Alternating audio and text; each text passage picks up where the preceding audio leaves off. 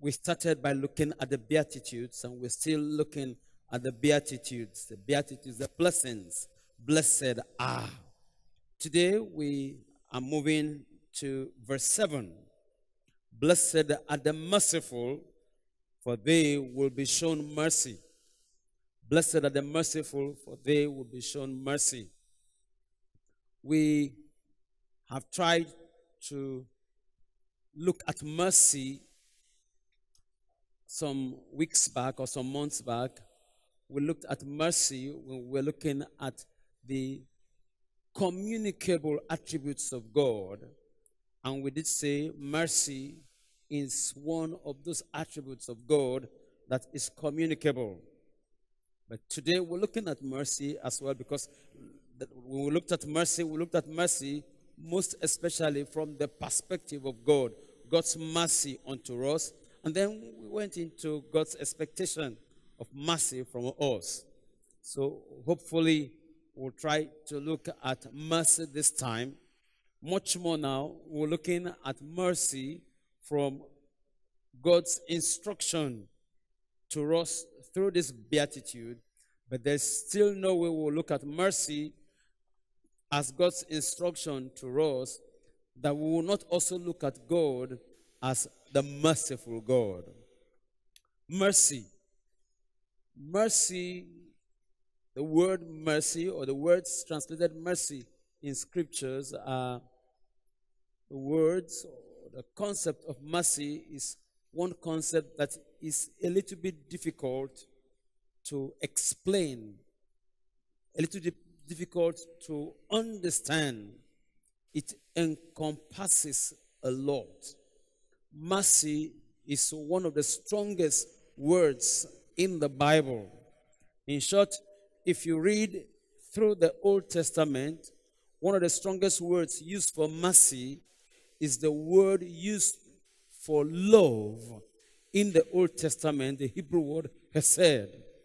And so, when we're looking at mercy now from the New Testament, the picture that should come to our mind is that picture of love, which is like the Hebrew word. The English version of it is agape. When we looked at the communicable attributes of God, we looked at love, and we looked at agape as well. Today, like I said earlier on, our focus is mercy. Blessed are the merciful, for they will be shown mercy. What is mercy? What is that in mercy that makes it a blessed virtue? Is there anybody here who's experienced mercy before? Have you experienced mercy? Have you experienced mercy from God? Have you also experienced mercy from man? What is mercy? Now, the word mercy is also one word we use interchangeably with the word grace. But as we study through the scriptures, we realize that there is a difference between grace and mercy. Let's begin again. What is grace? Grace is undeserved favor. Good things that you do not deserve and you're given. That's grace. Now, when we look at mercy, we see some of it there. Now, what is mercy? Mercy is what you deserve. The punishment, actually, the punishment you deserve, the disgrace that you deserve, being withheld from you. You have messed up big time. And the verdict, you know the verdict. The verdict is that you should be punished. But then, instead of being punished, it is removed from you. And in short, instead of being punished now, you are now being given grace, given what you do not deserve. That is mercy. And that is what Jesus Christ did for you and I. Oh, we sinned. We messed up. We failed. Not just that we failed, we were helpless. You know, we messed up and we could not rescue ourselves from our mess. In short, the more we tried to rescue ourselves, the deeper we went in the mess. But you know what Jesus did?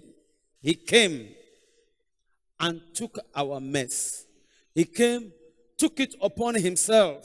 He took the punishment of what we deserve. And he was punished.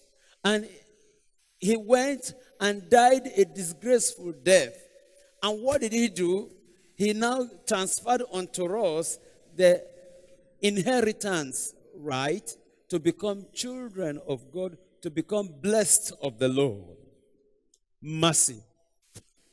God's mercy is God's goodness.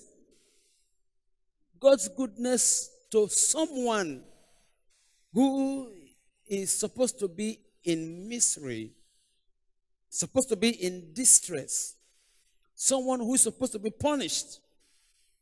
But now he is being helped.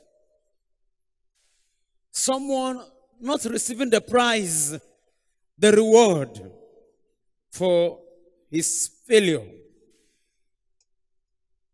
Who needs mercy? Who needs mercy? We all need mercy. If you have messed up, you need mercy.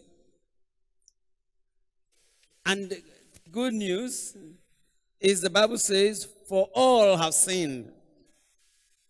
We all have sinned. We've been separated by our sins from God, and we deserve punishment from God. But God gave us mercy.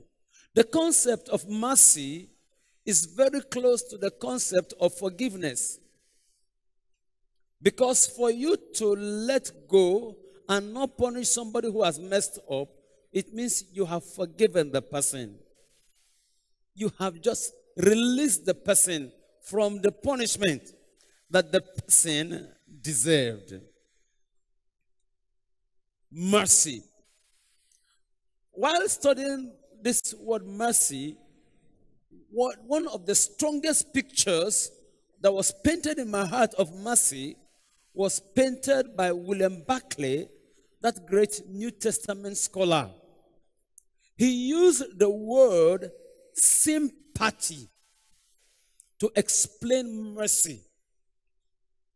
And when he used the word sympathy, he used the word sympathy meaning entering under somebody else's skin and experiencing life from the perspective of that person.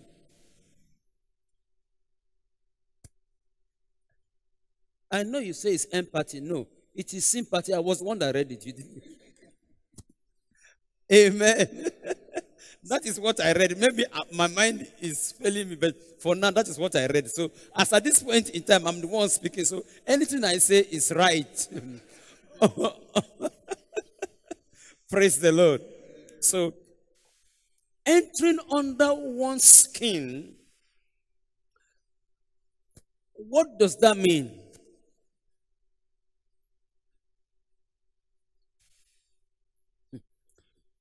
You do not truly understand a man until you have experienced what that man has experienced in real time. You know, for you and I, if we experience what Jacob experienced, not Jacob, what Job, I think Job is better. If we experience what Job experienced, with the knowledge we have, there is the tendency that we may be a little bit more patient with God, more understanding with our friends. I don't know if you understand. But if you experience what Job experienced in real time, your perspective of Job will change. A good number of us, when we read about Old Testament or Bible stories about people that failed in the Bible, even people like Judas, it is very easy for you and I to pass judgment. And the same thing we do to ourselves. Very easy to pass judgment on people when you've not gone through, or you're not going through what they're going through. You walk past somebody and you greet the person, "Good afternoon, sir." And the person does not answer you. You come again, "Good afternoon, sir." And the person asks you, "What is good about the afternoon?" And you look at the person and ask the person, "Is it because I brought myself to your level to greet you?" So mercy is trying to understand what that person is going through. So when the Bible says, "Blessed are the merciful, for they will receive mercy," the kind of treatment you are meeting on somebody, the way you are dealing with somebody, are you dealing with the person the same way you want to be dealt with?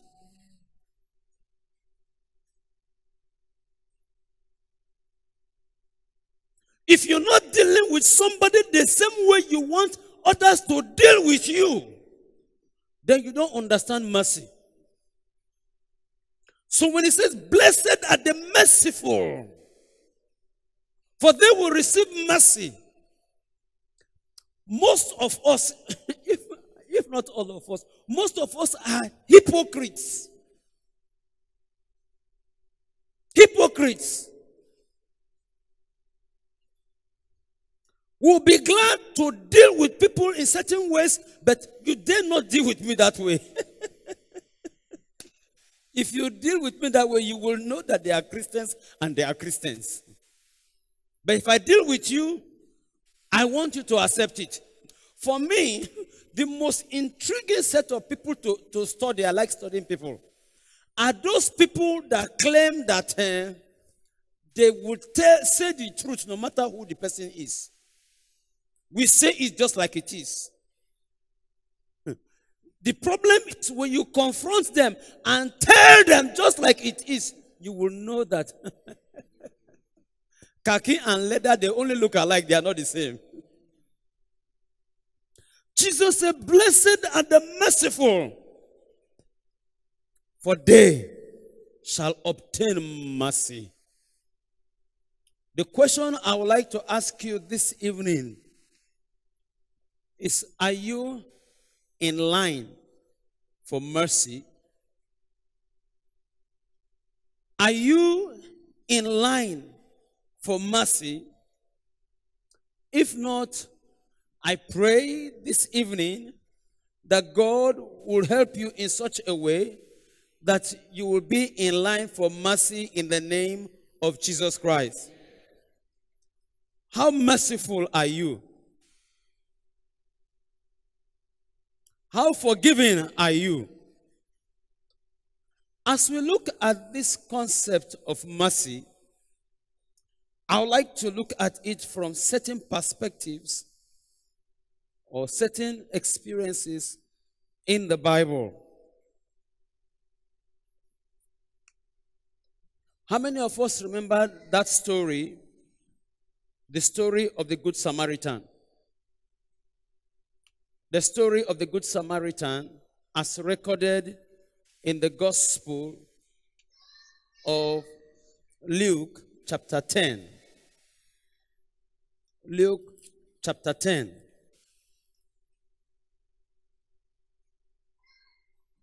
In Luke chapter 10, beginning from verse 25, Jesus Christ told the parable of the Good Samaritan. And as he's rounding up the parable, in verse 36, Luke 10:36, the Lord will ask, "Which of these three do you think was a neighbor to the man who fell into the hands of the robbers?" And what was the response they gave? The expert of the law replied, "The one who had mercy on him." The one who had mercy on him. If you remember very well, the person that needed mercy was a Jew. The people that refused to help him were Jews. Not just Jews, they were religious Jews. Of course, refusing to help him added to his pain.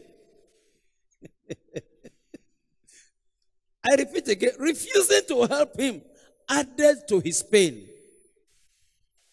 It is better you didn't even see him, or he didn't see you in his pain.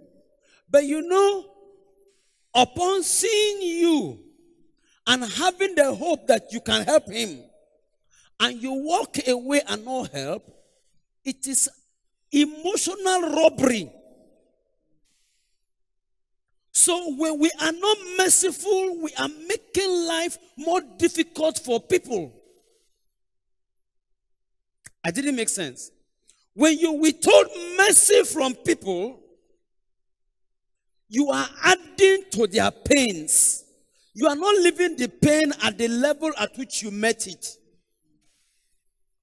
Is it making sense to anybody? You are aggravating the pain of the person who needs mercy. I think I've shared this before. We had a brother, years ago when we were in Lagos, who married a sister, and the name of the sister is Mercy. And we used to joke, how was Brother so before he married Mercy? And the response is he was merciless. May God have mercy on our mercilessness in the mighty name of Jesus Christ. The person who was dying, there was somebody who went there and helped him. Jesus said, "Blessed are the merciful, for they will obtain mercy." The person that went to help him was a person that was receiving wickedness. You remember in Acts of the Apostles chapter 10, when Peter got to the house of Cornelius, he said, "You Gentiles, you know that we Jews, we do not associate with Gentiles." So the person that was merciful, the good Samaritan, the merciful Samaritan, was one who was receiving wickedness from his neighbors, but yet now gave good. Amen. Another picture of mercy I see is in the gospel according to St. Matthew chapter 18. Matthew 18. You know this story very well.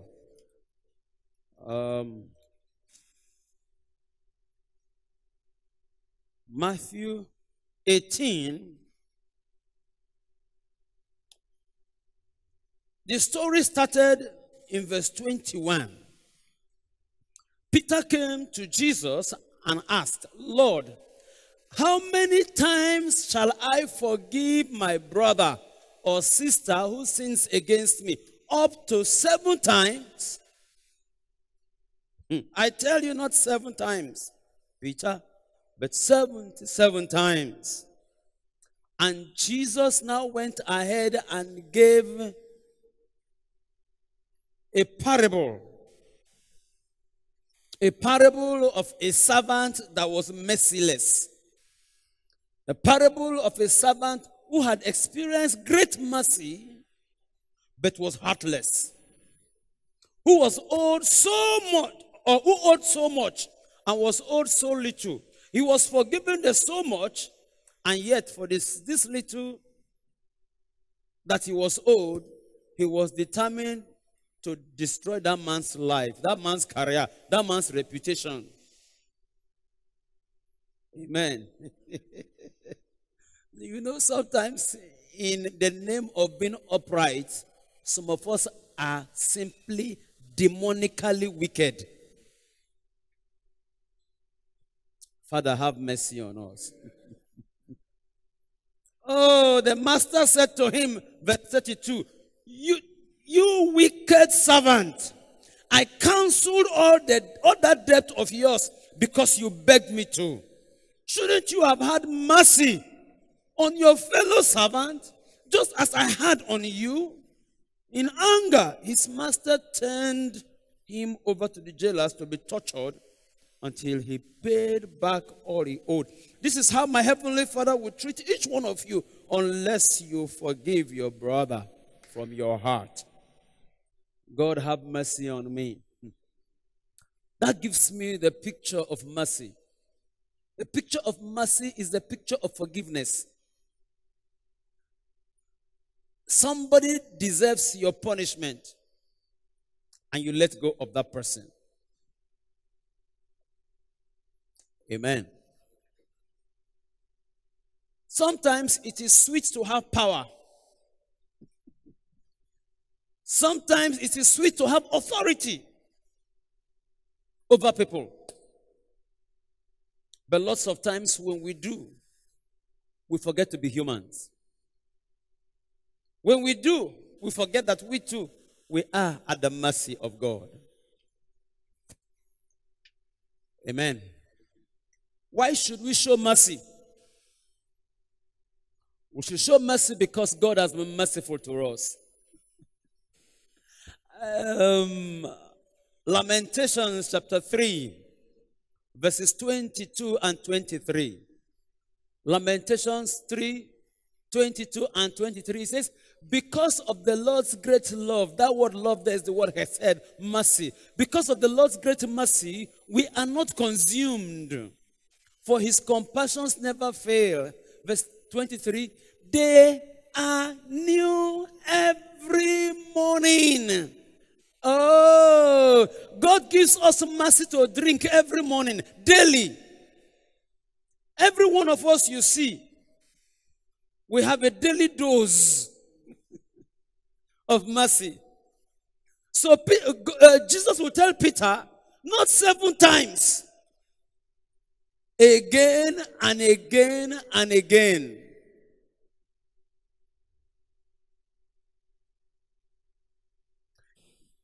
Ephesians chapter 2 verse 4. Ephesians 2, 4.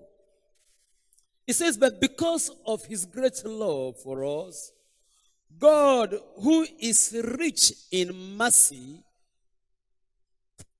made us alive with Christ, even when we were dead in our transgressions.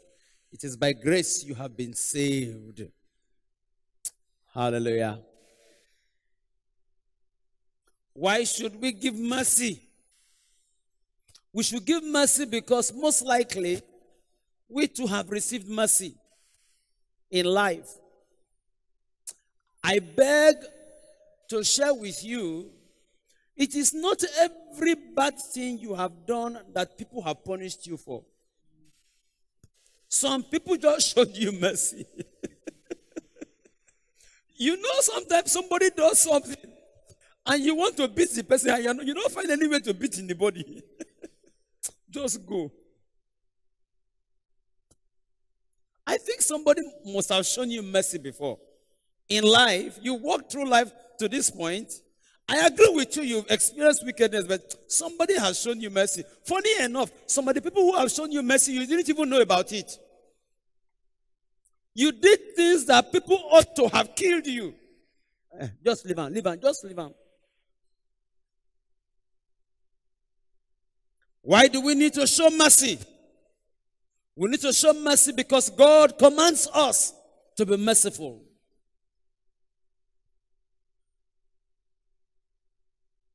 Amen.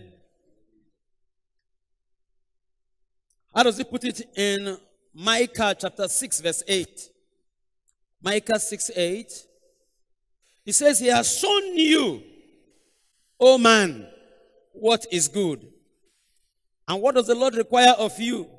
To act justly and to love mercy and to walk humbly with God.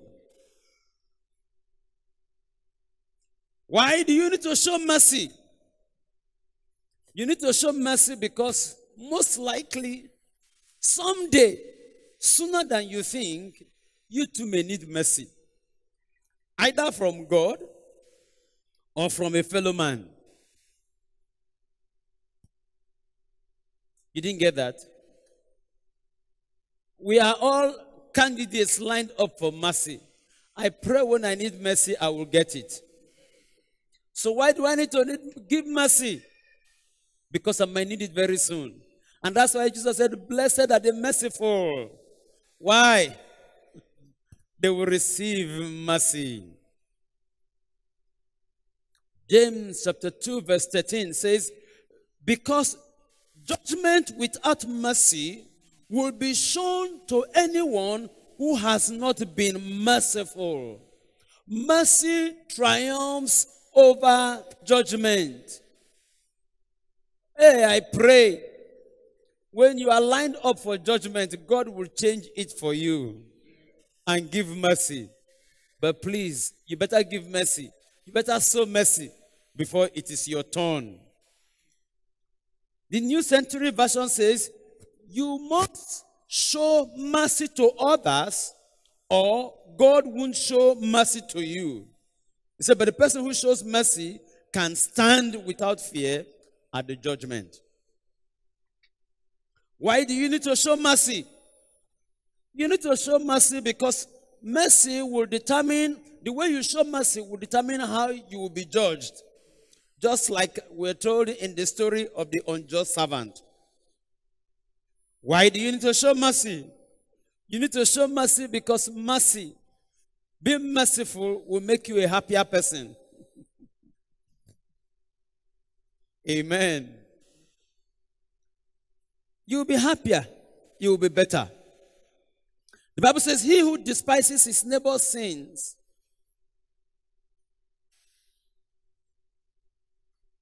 in Proverbs chapter 14, verse 21. Proverbs 14:21. It is a sin to despise one's neighbor, but blessed is the one who is kind to the needy, who is merciful to the needy. Being merciful is good for you. It's beneficial. A man who is kind benefits himself, but a cruel man hurts himself.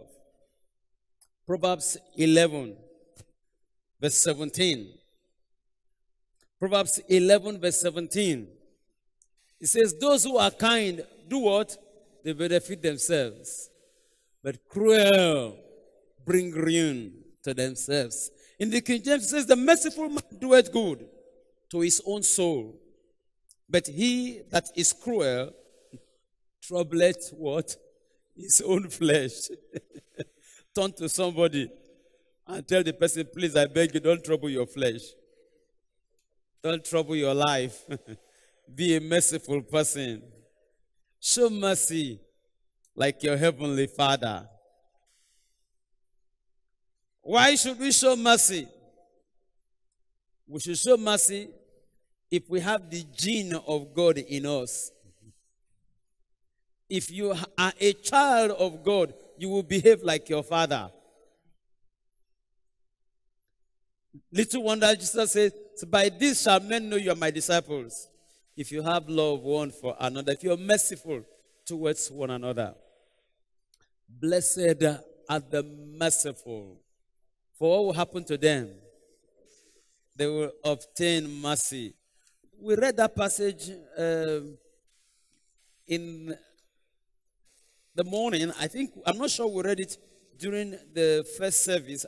I just quoted from it, but during the second service we read it. So let's read it again. The Gospel according to St. Luke chapter 6. Luke chapter 6 from verse 37. Luke 6:37.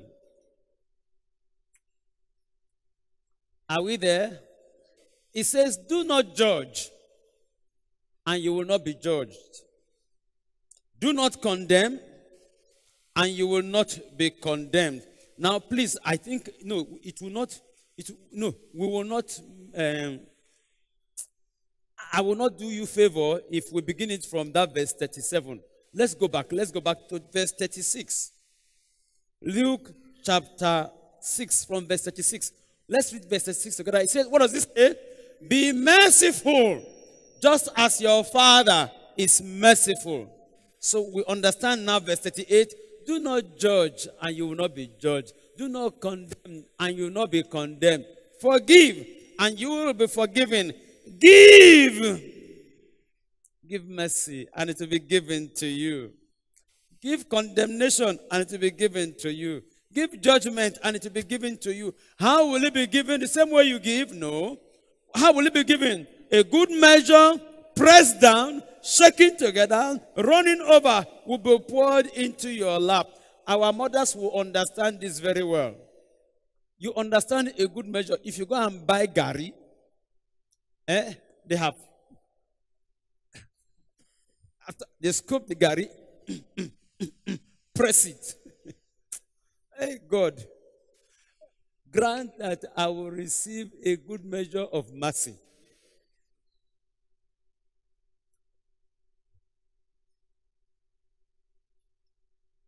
At their times, I have been merciless. Have mercy on me. Grant that my life will be a life of mercy. In the name of Jesus Christ. Oh Lord, grant that my life will beautify the life of others. My life will beautify the community you've placed me. Oh, help me, O King Eternal. Not to be a wicked person, but to be kind, to be merciful, to be loving. Help me to be a source of joy to somebody, most especially to the weak, to the helpless, in the name of Jesus Christ. Amen. Do you know God will bring helpless people around us? Helpless people around us. People that will need our mercy. The good news is that at some point in time, you'll be helpless yourself. It's a matter of time. It's a matter of time, all of us.